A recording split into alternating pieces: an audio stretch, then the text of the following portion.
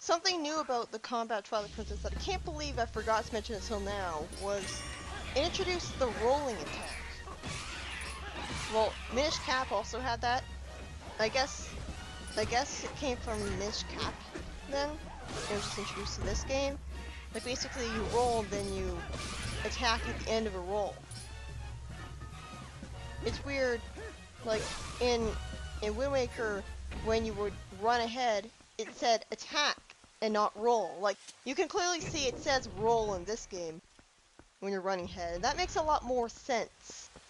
It almost feels like saying attack in Wind Waker for roll was a mistranslation that they just decided to keep.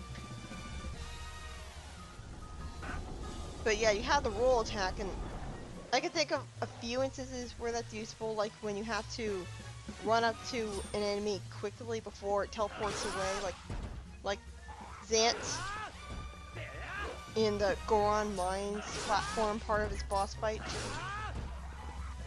Other than that, it's pretty much useless, so no wonder I forgot about it. I just like to spam the spin attack.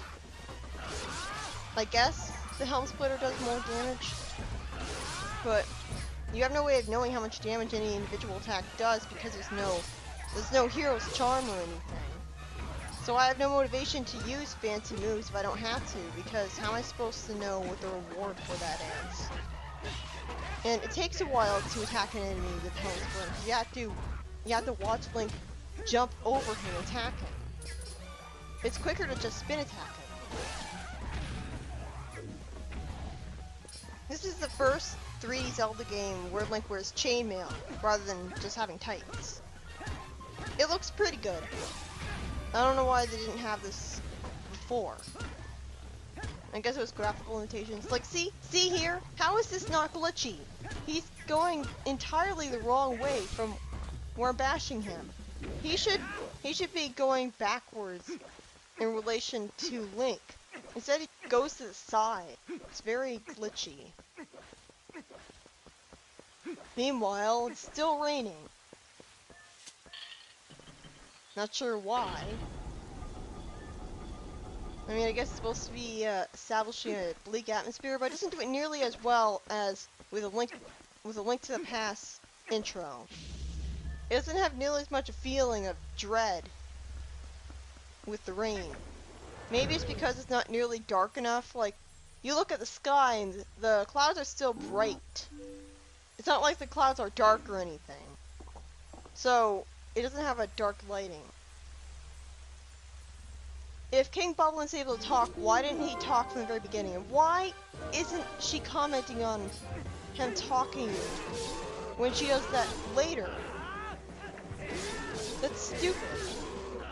And like, you notice, well, I didn't get to show it off, but she had a line commenting on the mini-boss of Lakefed Temple, but why doesn't she talk about him? It's lazy. And it was also lazy at this boss fight because it's literally the same boss fight you fought before Arbiter's Grounds. Is he invincible? How are you I mean, you're a stronger guy in the sense that you're more agile. Well, he's too slow to really do anything to you. But I don't think Link would be able to survive being defeated in fights so many times the way he was defeated. I like this perspective on the orcs. Well, it's like, he's supposed to be a King Bublin, but he looks nothing like the Bublins. So why is he called King Bublin if he's not a Bublin? He's an orc. But I do like that perspective on the monsters. But they never really do that again. I really like Midna's line to it. Like, she was shocked that he spoke. Even though this isn't the first time in Zelda that monsters have spoke. Like, all the way back in Zelda 1, monsters would speak to you. But yeah, that was the last appearance of King Bublin. It sure is a good thing that he decided to give you the key. Because if he didn't arbitrarily decide that this was the time that he would give up, then Link probably would have been screwed. He would have just ran off, and Link wouldn't have had the key. The monkey spirit, the monkey-like spirit in this game is in the shape of the Kokiri symbol with a scorpion tail, the way it bends around it. It looks spherical. Another thing about it is that it has a human face with some uncanny valley lip movements. And the annoying thing about Farron is that most of his dialogue is just what Orgdana said. When you're not mashing the A button through the text of the light spirits, you'll notice that they have very slowly moving text.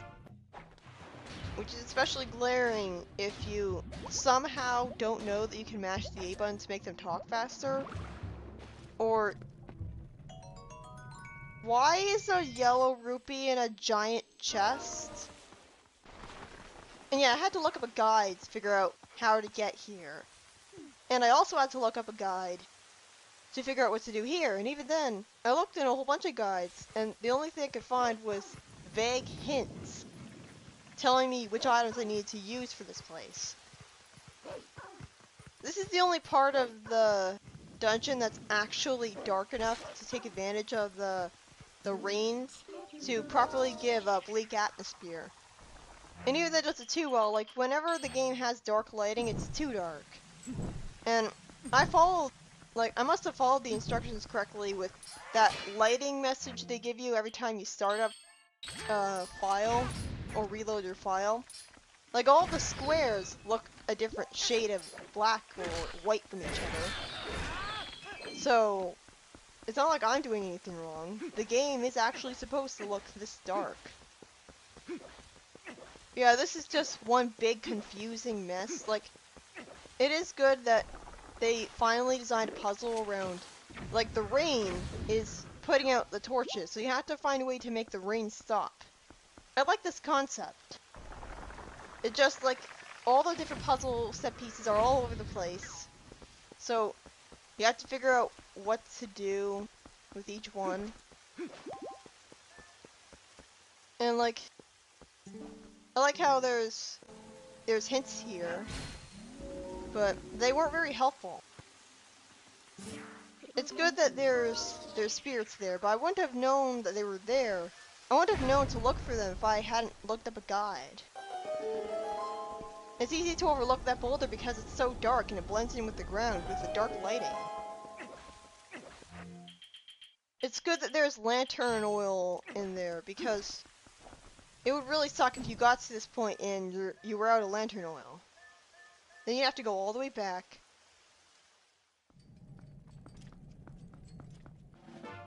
And there's lots of money in this dungeon too that doesn't really help you because you're at the point in the game where you can't spend on anything.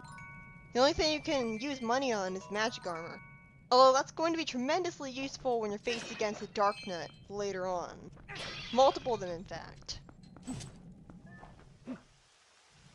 Beta screenshots of this game implied that they would have more caves in this game, as well as different character designs, a really spindly demon in Farron Woods that you actually fight, and lots of different level design.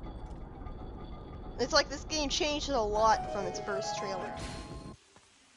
Another reason people probably are underwhelmed with the game is that it took such a long time for it to come out, that they just got fatigued of all the attention put on it. Like Forces. Like Sonic Forces, for example. Because it got delayed. I hope this doesn't teach Sega to stop delaying games. Yeah, this is also confusing. You never had to do this ever. Putting two statues into squares and not holes, like with the Farron Woods. And putting two of them there at once. I wish that they had squares like that for all the puzzles rather than making you have to judge depth perception and judge how far away the statues have to be from each other. How far away the statue has to be from the platform so you can jump onto it without overshooting it or undershooting it.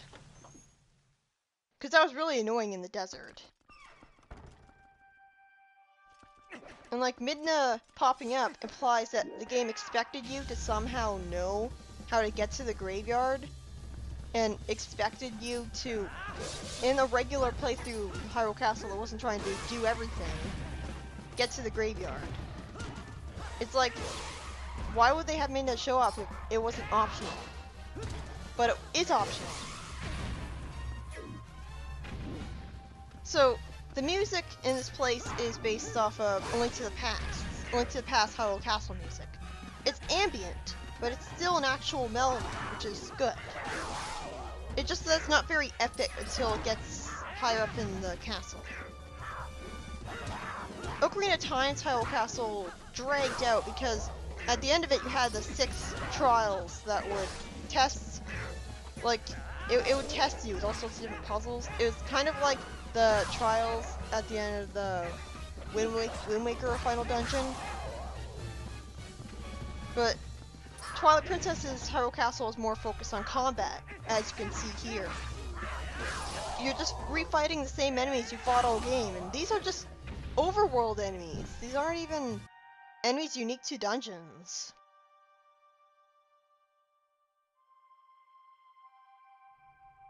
I like how the Triforce is kept very subtle in this game's plot. The only time it becomes a big focus is towards the end of the game, where all of a sudden Ganon shows up out of nowhere, and then he demands the Triforce. Before that, all the emphasis was on the fused shadows and the Mirror of Darkness that was suddenly introduced.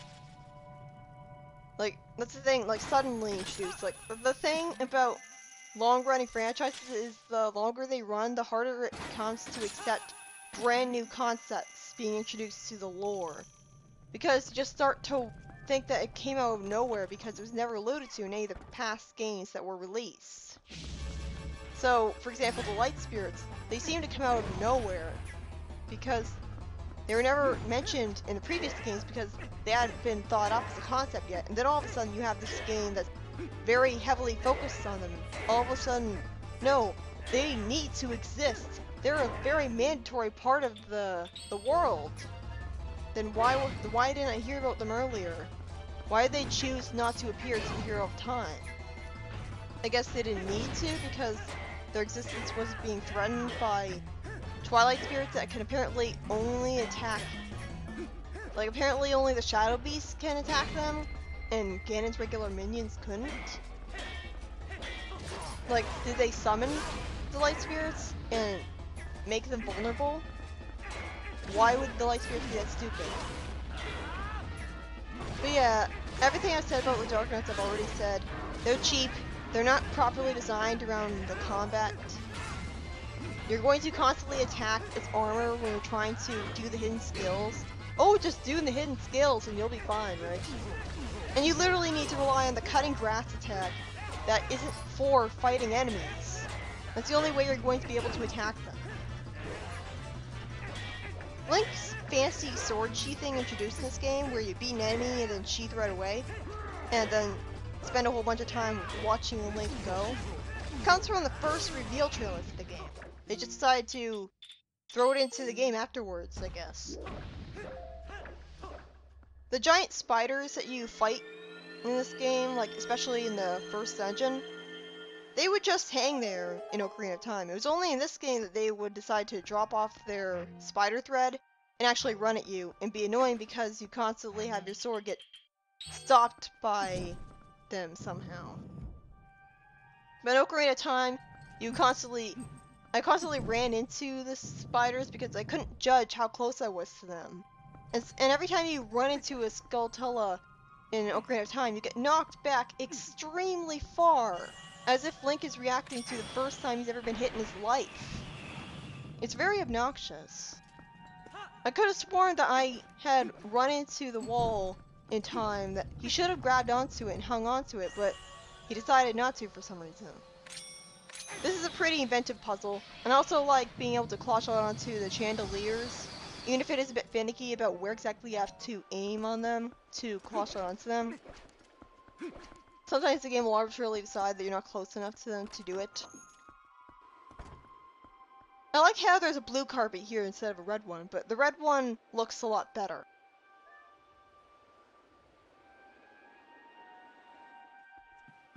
So, you have to push on the nunchuck control stick in order to move in the Wii port. It's not really sensitive enough.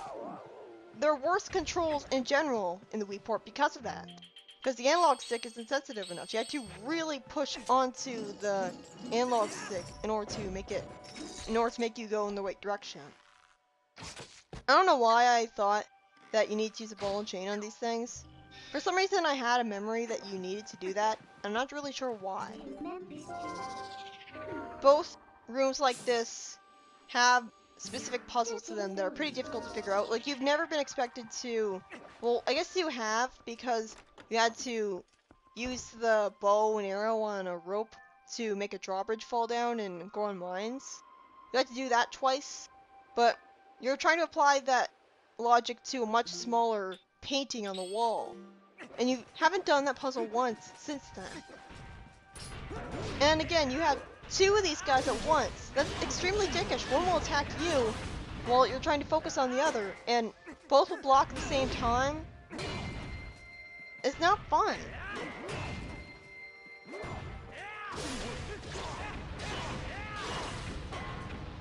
I like how not only does Midna have voice acting, even if it is like Japanese gibberish that's sped up and stuff, but her voice acting also has pauses in it. So it feels a bit more like actual voice acting. Not that you'll really notice if you just mash A through the text, though, because then you'll only hear like snippets of it. The monkey you get the Gale Boomerang from is a baboon, which is a completely different species from monkeys, and yet somehow he's still considered the leader of the monkeys. It's really weird. I guess Hyrule is a world where the monkeys, as they get older, they become baboons. I guess baboons and monkeys are the same species in Hyrule, even though they look completely different. Yeah, that's how dickish the Darknuts are. They drain all of your rupees, even though you had hundreds of them. And again, I'm trying to use strategy with bombs, but look, they just instantly know when they're going to explode and jump away from them instantly, even though they're looking at you. So how could they possibly know exactly when the bombs are going to explode if they're looking at you the whole time? So, the Gale Boomerang has the Fairy of the Winds in it, which is the explanation for why it can create tornado. Why did the Fairy of the Winds agree to be trapped in the boomerang for all eternity? Why didn't the item appear in Wind Waker, which was all about wind? Pressing A after throwing the boomerang makes you roll forwards, potentially off a cliff, which is pretty annoying. There's actually a way to do the long jump attack with it in the Wii port, but it's only off of an enemy. And because of that, it's too unreliable to even be bothered with. So technically, the glitch is in the Wii port, it's just very hard to do and not very worth it. I don't really like the design of the big key in this game. It looks pretty boring and bland. It's all dark and brown, and I don't like the way it's shaped. Wind Waker had the best big key design in the entire franchise. I like how golden it was and how it had horns. It looked a lot like the Link to the Past design. In the Wii port, when you use the slingshot or boomerang, you'll briefly see the words, "Point the Wiimote at the screen." It's very unnecessary and immersion breaking, and you can't turn that off either.